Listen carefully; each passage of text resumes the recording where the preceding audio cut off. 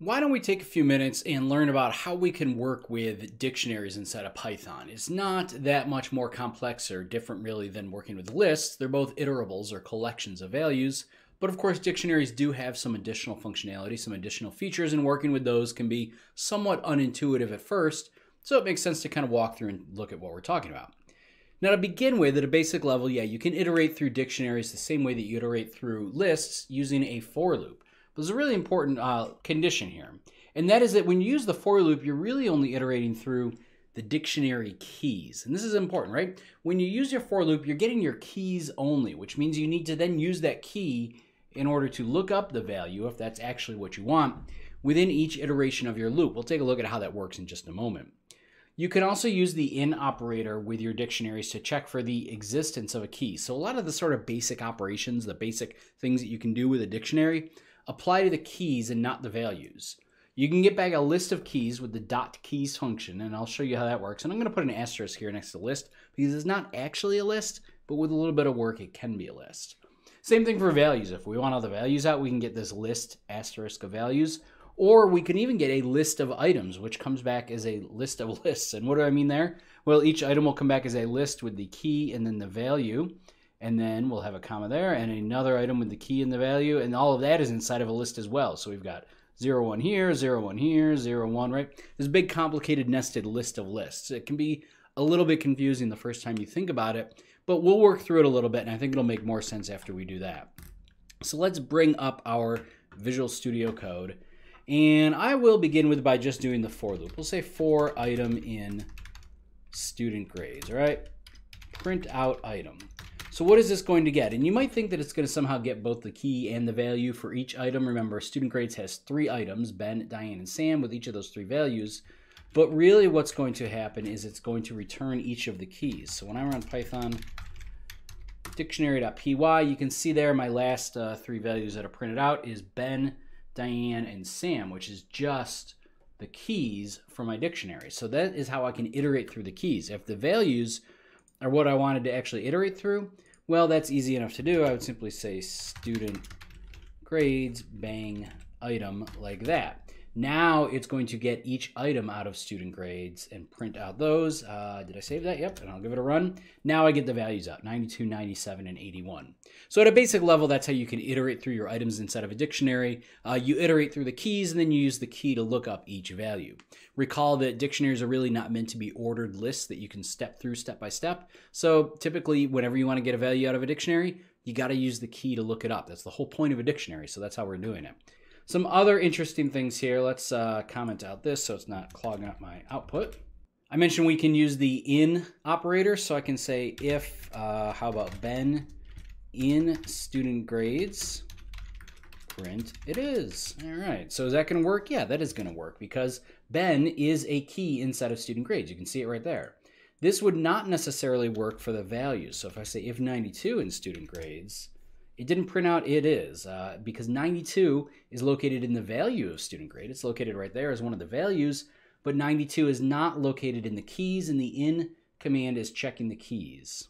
But fear not, we have some different things that we could do. For instance, we could say if 92 is in student grades.values. Now values, like I said, is going to print, or rather is going to get out a list of the values inside of student grades, and 92 is one of those. So when I run this little bit of code here, oops, values with an S.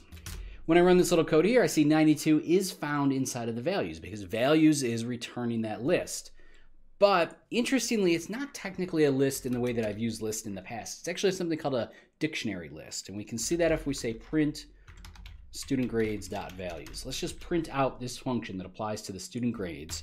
And what we see here is initially it kind of looks like a list, right? I've got my square brackets with each of my 3 values inside of it. But notice this dictionary values sort of modifier that's on the outside of it.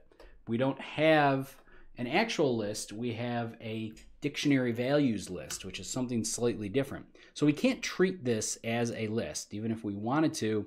So for example, if I said values equals student grades.values, I could not print out values 1, right? Normally, I would be able to do exactly this command with a list. If student grades.values returned a list, then values here would contain a list, and I could reference it by index using this command here. But when I try to run this, what I get in response is dictionary values object is not scriptable because values is not a list. It's a dictionary values list. It's a special type of list. However, we can fix it. We can change it. We can force it to be a list. You may recall way back when in our videos when we talked about variable data types, we talked about casting and the ability to convert a variable from one data type to another. For instance, we could convert a string into an integer using the function int. Well, the function list works exactly the same way. Assuming I have something that can be converted into a list, this won't work on everything, but it will work on a dictionary values list. I wrap it up in list. Actually, let's do this. Let's say values list equals list values, and then I can print out values list one like this. Now this is going to get the second item in my values list, which I believe will be 97. Let's give it a run, see what happens. There it is. The very last thing that printed out, you can see, is 97. Why did we get 97? Well, we took all the values out of student grades, which were 92, 97, and 81, I think, and we put them inside of values into something known as a dictionary list. We then used the list function to convert that whole list of values into just a plain list.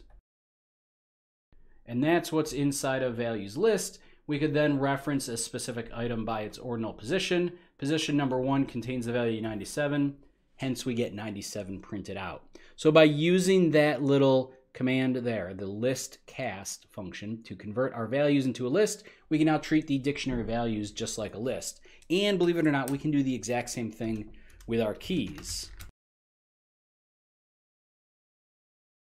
So here I'll just print out all the keys at the end, but you can see that when it gets to the bottom, oops, not keys, but rather keys list. So the initial keys variable is still equal to the dictionary keys data type, but the keys list, if we print that out, we can see here is just a list of values, a list of the 3 keys inside of our dictionary.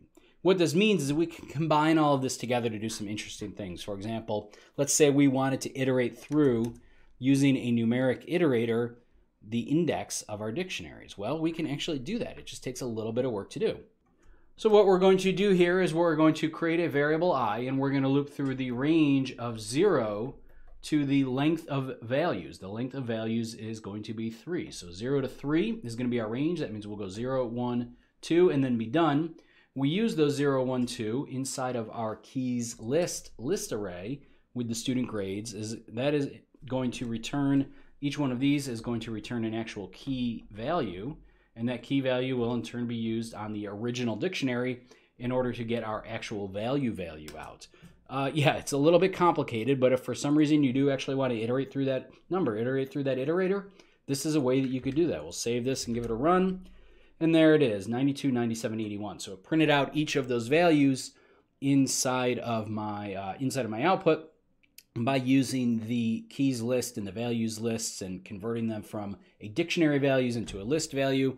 Again, obviously very complicated, but just an example of how powerful and how flexible these structures can be depending on what you need to do or what you want to do inside of your code.